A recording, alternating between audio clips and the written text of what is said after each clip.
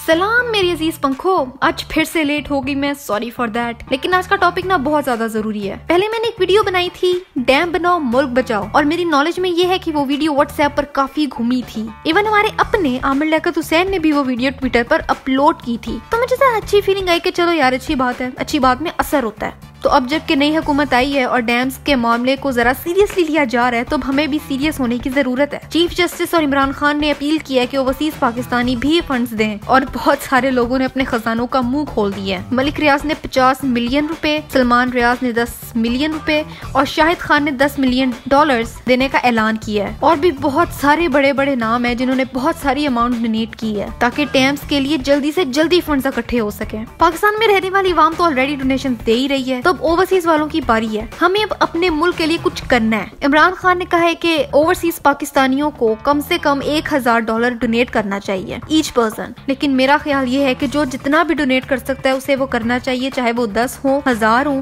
या उससे भी ज्यादा हो। भाई इस वक्त तो सब कुछ चलेगा। अच्छा, मुझे पता नहीं था कि कुछ अक्लमंद लोग ऐसे भी पाए जाते हैं जो इन डोनेशंस के खिलाफ हैं। वो कहते हैं कि डैम बनाना अवाम का काम नहीं है, गवर्नमेंट का काम है। फंड से हॉस्पिटल्स तो बन सकते हैं पर डैम्स नहीं बन सकते।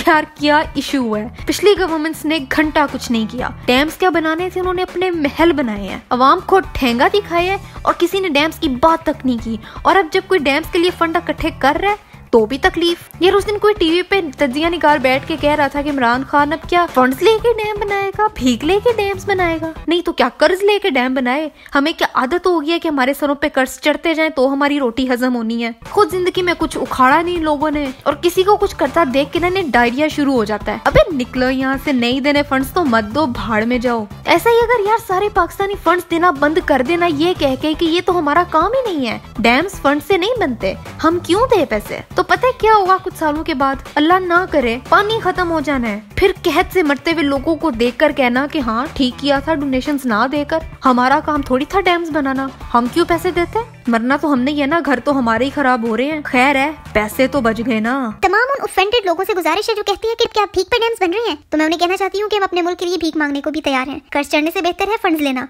और अगर कुछ अच्छा नहीं कर सकते तो रजाई चुप के सो जाओ और किसी को डिमोटिवेट ना करो। शुक्रिया।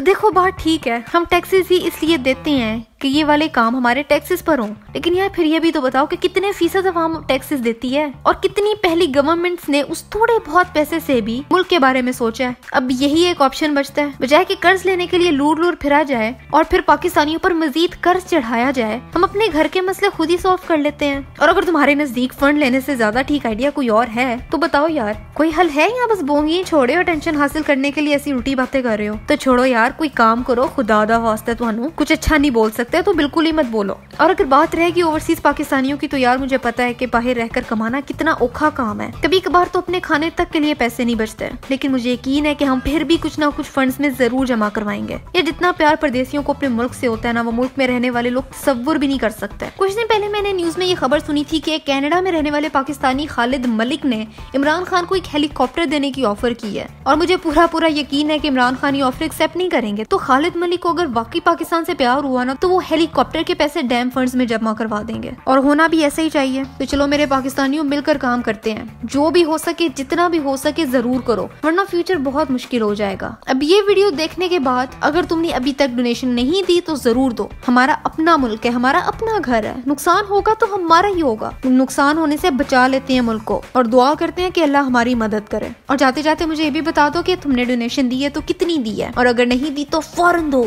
आज का कमेंट यार जो मैंने लिया है अपनी लास्ट वीडियो से, वो है डीमन 99 का, कि वल्ला अभी तक टेलीफोन वाला एड याद है, और सुपर वाला गाना तो मैं अभी भी सुनता हूँ यूट्यूब पर सर्च मार के।